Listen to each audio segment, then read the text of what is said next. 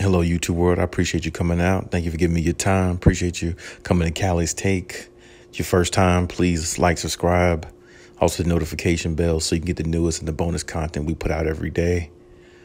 I just want to jump into this situation here. The main thing is we should be talking about, can the Clippers stave off elimination tonight, against the Phoenix Suns? I mean, can the Clippers avoid being eliminated, knowing being down 3-1? Can the Clippers, sustain what they've been doing throughout these playoffs, which is, being resilient and always coming back and fighting the way they always have? Now, in this series here, I did say in the beginning of this series, before this series started, that, Phoenix is a different animal. Phoenix is a different, beast, because now you're dealing with a three-headed monster that you just really are overmatched by. Because, if you think about last game, 84-80 was the score. And I can't tell you the last time I've seen a game that was that low and the home team didn't win. When you hold the opposing team, which is the away team, to 84 points, you should beat them. You should win that game because you've done your job defensively, or either they just shot so poorly that it just gave you the advantage, and you should win the game because you have the home crowd, the momentum, you have everything on your side. And I just find it overly shocking that the, Clippers didn't find a way to pull that out, because to me, that was their best opportunity to tie the series. You hold Chris Paul and Devin Booker. They shot horrible. And like I said in a couple videos ago, the score was 71-70 in that last game for I don't know how long, for at least 3-4 minutes. It was a good little stretch where neither team was scoring. If the Clippers could have just found a way to, take that lead, like be up by 1 point, I feel like it would have just propelled them to the victory, or propelled them to, do bigger and better things that game at the end to put them in position to win. But they didn't do those things, and we can talk about everything that shoulda, woulda, coulda happened, but it didn't, So it's one of those situations where you have to be acknowledgeful and think about it and look at it from a standpoint of the Clippers played really hard, but they look really gassed, and I'm not making excuses for the Clippers, but that's what it looked like to me. And that's pretty much, the reason why the Clippers lost. And you can blame it on a multitude of things. I will say this. I thought Paul George would play better. 5 for 20 is not going to cut it. Like I said, I understand fatigue is a factor. I understand all that. But, you're one of the final four teams remaining. So everybody that's playing still is fatigued and is hurt and is going through some type of injury and is tired, all the above. But that's no excuse. You got to play better at home, and you got to pull out a game like that. Like I said, I haven't seen an 84-80 game in these playoffs, or no playoffs that I could think of in the last couple years anyway, that I've seen a score that low. And if it was that low, there's no way the home team doesn't pull out the victory. Because like I said, when you hold a team down like 20 points from their scoring average, you have to beat them. And the Clippers, they just really, came up small when it was needed for them to come up big in this game, this last game that happened. Now, we can harp on a lot of things, but a lot of people has been saying that, Paul George, has been playing good these last several games. And overall, he has. I've seen, he had 27, 15 rebounds.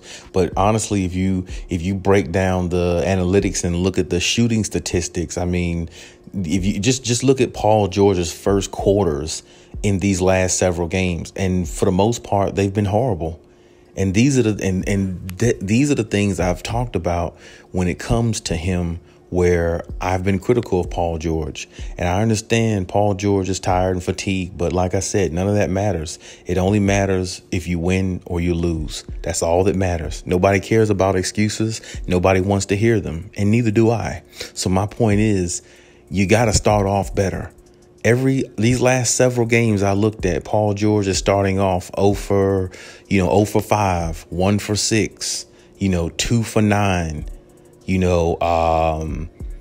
3 for 10 or 3 for 11. It's like, it just, I don't know. He's just not coming prepared, or I don't know. He's just not putting the team on his back the way he should or could, And I'm not saying that he can't do it, because he definitely can. But when your best player, now that Kawhi is out, when your best player comes to the game and he's 0 for 5 and 2 for 7, that puts you in a bad situation, because now you're trying to claw back in a game where you probably should be up, and do this in a game where you have all the momentum.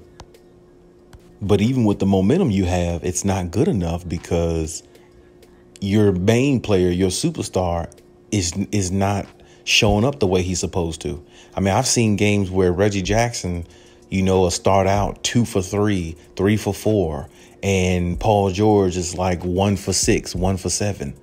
You can't win games like that, because you're using so much energy trying to keep up and stay in the game rather than control the game.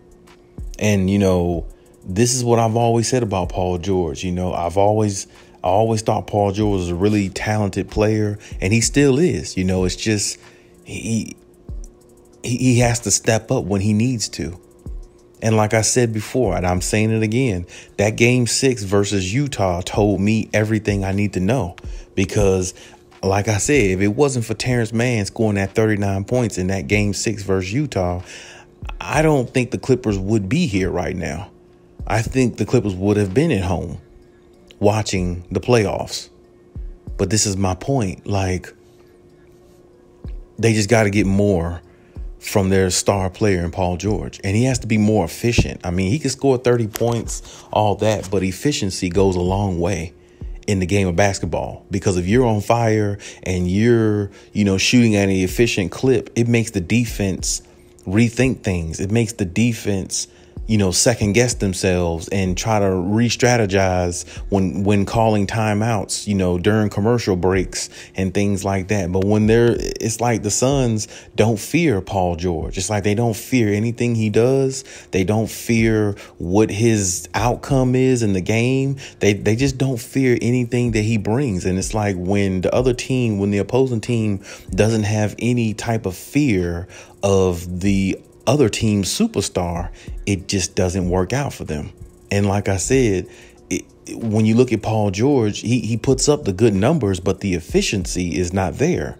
So it's like the Suns know Paul George is going to have 30 points, but it's going to take him 25, 30 shots to get it. And if that's the case, that bodes well for the Suns, and that plays right into their hands in their favor, because usually they're a organized type scoring team. Usually they come up with, good schemes, defensively, but they also, run a lot of plays offensively that allows them to be an efficient team most of the time. So with Paul George struggling the way he is, and then you got to look at it too. If Paul George does get it going or get hot or something like that, teams don't fear him from the free throw line either. Because, these last couple games, he's missed some big free throws, some free throws that could have either tied the game, put them ahead, or, whatever it is. Especially that game 2. That game 2, I think really, really,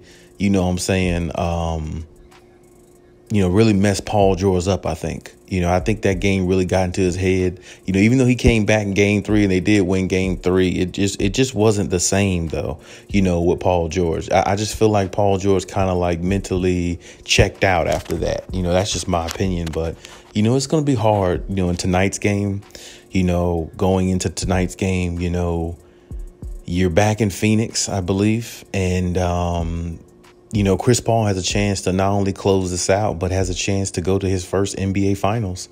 And it's just going to be hard for the Clippers to overcome that. But I'm not saying the Clippers can't. I don't think nobody should count the Clippers out, since they've been a really resilient team and they've shown a lot of promise, and they've shown how great of a team they can be. They can definitely, steal a win tonight. And I definitely think it's possible. But I mean, it's hard to, say right now because it's so early, and, the game isn't even, the game isn't on, and, we won't know until the game is over with what happens. But, it's going to be really tough, man, because like I said, if PG is going to struggle shooting 5 for 20, the Clippers don't have a chance, because you got to understand, is Chris Paul and the Suns going to shoot as bad as they did last game continuously in the series? I don't think so. Are the Clippers going to shoot that bad the way they did last game? I don't think so either. But, you got to take care of business at home. And the one thing I know, or I've seen with the Suns throughout this whole season, they take care of business at home when they need to. And I know Monty Williams is telling the team, hey, we want to get to the finals. We want to prove to everybody we were the best team in the West the whole time. And they want to, help Chris Paul get to the finals because he's a lot older and this is his last opportunity to get there. So, I mean, they're going to be pumped up. They're going to be riled up. So it's going to be tough for the Clippers. But the Clippers are going to have to try to make a way to, make the right plays, push themselves, be resilient. And, it's a really, bad situation for the Clippers, because if you look at this series, I mean, game 2, the DeAndre Ayton valley-oop, the lob that Jay Crowder threw in, a lot of people may find that to be controversial. It should have been offensive goaltend, or, it just shouldn't have counted or whatever. But even still, you could look at it from that standpoint. But Paul George missed 2 free throws that would have put the Clippers up by 3, and I think they steal that game. So you got to look at that in its entirety. That hurt. And, then this game 4 that just happened, I mean, both teams shot very poorly, and the Clippers were the home team and didn't win. It's like those are demoralizing losses, and they come back to hurt you after a while. So, I hope that, the Clippers have gotten over that. I hope Ty Lue has got in their head to the point where it's a new day, new game. And let's, get back to the basics and do what we do best, because that's really the only way it's going to work. And they have to have contribution from everybody tonight. This is going to be one of those games where you're going to have to score. It's not going to be 84-80 this time, or at least I highly doubt it. That's not going to be the ending score. So tonight's game, if I had to predict a score, I'm going to go 106-102, Clippers. It's going to be a close game. It's going to be a game where, emotions are high and everything like that. But the Clippers are just going to have to fight back. And that's the only thing they can do. And they're going to have to try to at least get it back to L.A. If they win the night's game and get it back to L.A., it's going 7 games. And I believe it's going 7 games if they win tonight's game. And, I know game 7 would be in Phoenix if that was to happen, which looks like a long shot right now. But, I mean, anything's possible. So I'm going to need the Clippers to, buckle down, and give everything you got, because this is it. I mean, I hate to see their season come to an end, because they've been such a resilient team and such a great team to watch in the playoffs. But I mean, hey,